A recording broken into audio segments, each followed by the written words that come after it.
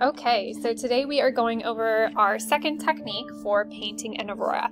So in our first technique, we used a wet on wet watercolor technique, and we created something that looked more like a double band aurora. So what we're going to be focusing on in this technique is wet on wet, but looking at more of what we would refer to as a rayed arc aurora. So let's go ahead and get started. I've already prepared my paper, as you can see, and we're going to repeat the step we did in the last project. We're going to take our flat brush and we're going to brush water on it. Now I'm going to speed this up in the video, but you're going to take your time and make sure that that's nice and shiny. It's not wet like dripping with water, but it's damp and the full thing is covered. Remember to go in both directions, both across and top to bottom. Okay, so now I'm ready for my next step.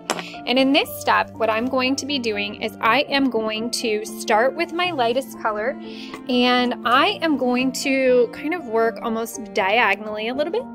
So I took my paint palette and I activated my yellow, which means I dropped some water on that. So you're gonna be using your paint palette in combination with liquid watercolors that I will provide you in class. And we're going to just find about maybe a third of the way, and I'm going to work just up and down.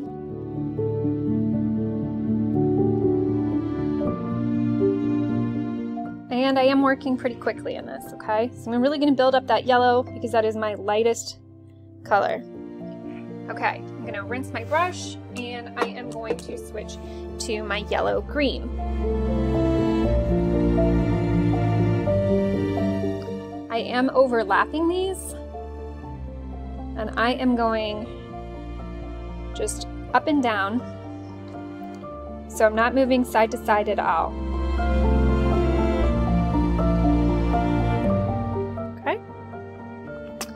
And in the next step, I'm going to be adding in some pink, which I will provide you. So some watercolors in pink that are liquid. I'm going to add a little bit more yellow in and really build that yellow up because, again, our yellow is our lightest color, which means it's a lot harder to go in later and build that color up. So we're going to build it up now. And I'm going to add in some pink here.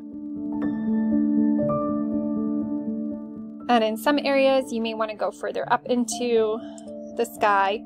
And in some areas, you may want to be lower with that. I'm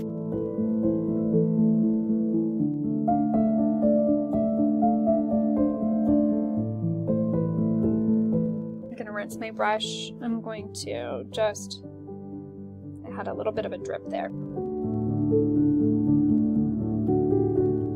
Okay, now what I'm going to do is I'm going to focus on adding in purple. And I don't want these arcs to all be exactly the same. It gets a little bit boring if everything is exactly the same. So there are parts that are going to be higher up.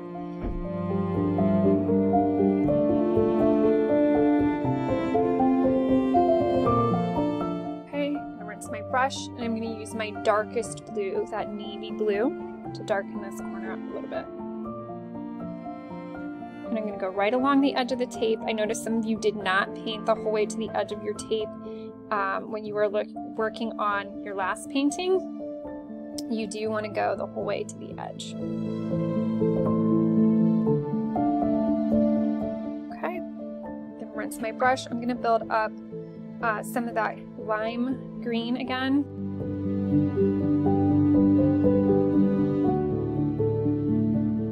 I'm going to rinse my brush and I'm going to work in some of my blue-green now.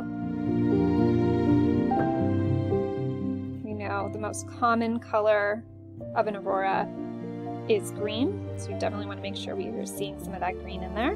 But as we know, we also see the other colors in the auroras.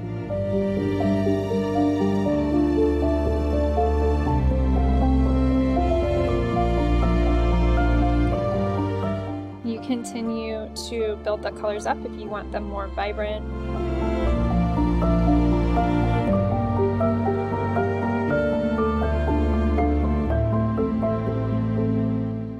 And I'm going to work in some of my medium blue.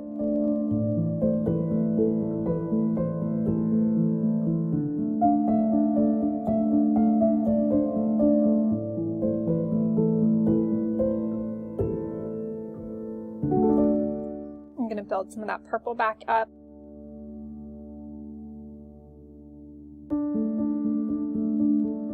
So my brush is pretty much straight up and down.